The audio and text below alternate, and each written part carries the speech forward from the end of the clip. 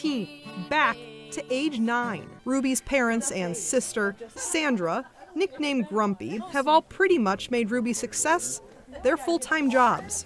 Whether that's coordinating show bookings, making Ruby Leigh merchandise, or helping with social media content from events like the Troy meet and greet.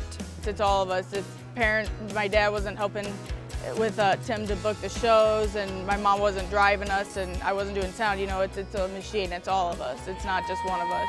Yet, after all these years and the national recognition, Ruby's family still cries every once in a while when she picks up a guitar and sings.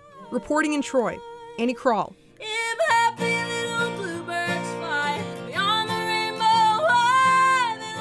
Five on your side.